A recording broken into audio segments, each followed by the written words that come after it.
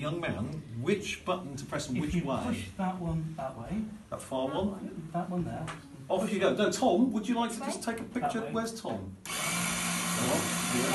one there, the other way.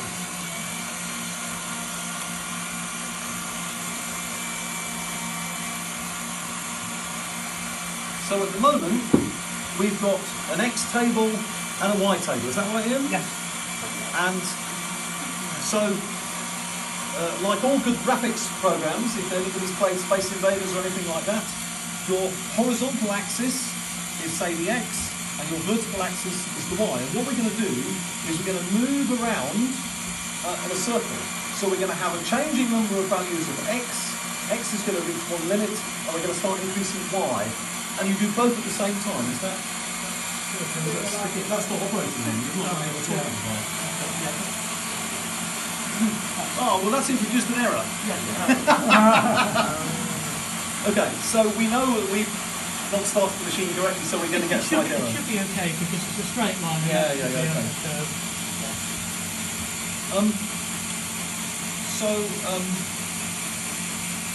Generating this circle is actually used not just by this machine, but quite a number of machines.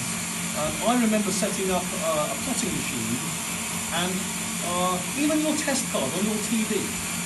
I don't know how many of you remember the good old days of the cathode ray tube, where you had this giant lump of the TV. It wasn't a flat screen, it was a giant lump of the TV with a cathode ray tube in it. So you send an electron beam down from the back of the TV to the front of the screen, and the TV screen was made up of scanning lines. So that scanning process could get larger or smaller depending on faults in the TV, and the vertical scale could also not be deflected correctly. So those errors in X and in Y in old TV screens were completely adjustable.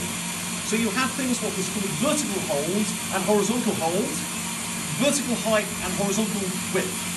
You had those controls on the back of your TV. I've actually fixed them years ago. I am perhaps a little older than I might appear.